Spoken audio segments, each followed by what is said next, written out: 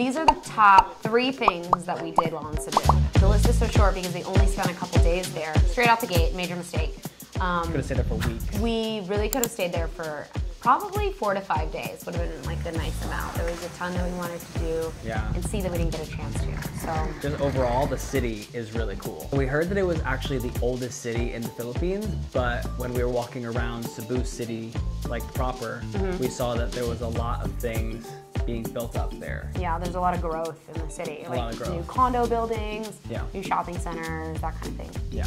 So number 3 on our list is the whale sharks. We went swimming with whale sharks in Oslab, I think is how you pronounce it. And it was part of this tour we did. Shout out our tour guide, Lish. Shout out Lish. And it was really cool. There were actually not that many whale sharks out the day that we went out there, unfortunately, because it was raining so hard the day before and that morning. And nonetheless, we got really awesome footage. Yeah, we'll show some clips here. They were right next to us. I mean, you basically went out there on this little boat and you floated right next to your respective boats. Everybody was told to stay near the boat because one guy in like a little rowboat would throw out bits of fish. And the whale sharks were like accustomed to this. This was the way it goes. They come back every day for this food. And so they would just swim by all the boats lined up, back and forth, eating the fish dropped in the ocean. It was a cool process. It was really cool, and they were very big. And they were only the babies. They were like the length of like 2 twin beds. One of the things that we found out too was that I guess there's other places that do this, but they cage the whales.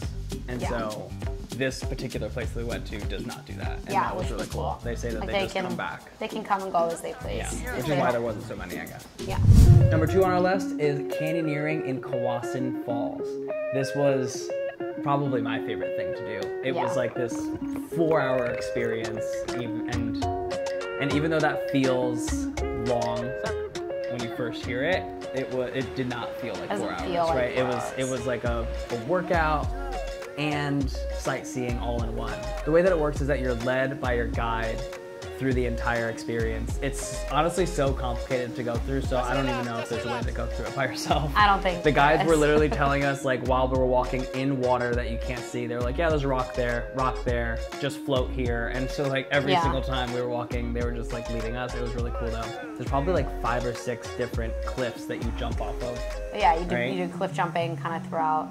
And they get higher and higher until the last one, which is like is pretty large. 40 or 50 feet up. I don't know. That feels like the right number. It felt like it was 50 feet, but that was really cool. Well, they give you a flotation device and a helmet. The helmet's real. Yeah, so they give you a helmet. Helmet's definitely real. Honestly, good thing for the helmet because when I was there, I kid you not, I slammed my head on this rock and I was like, thank God for this helmet. Yeah, I only hit my knee on a rock when I slipped. No head injury.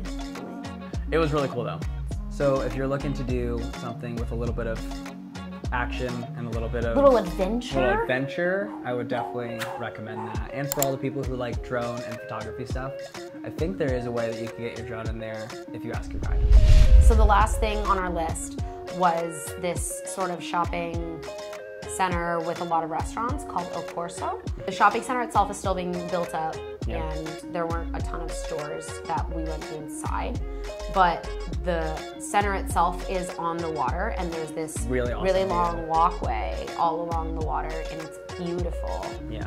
You have the view of this bridge, which is the longest bridge in... Newest bridge too. Longest and newest bridge in Cebu, which is actually private owned, which is really cool. Only toll bridge apparently. Yeah, because it's privately owned. Yeah. And there's a ton of restaurants, so many different types. There was Korean barbecue, there was sushi, there was Filipino food, there was Italian.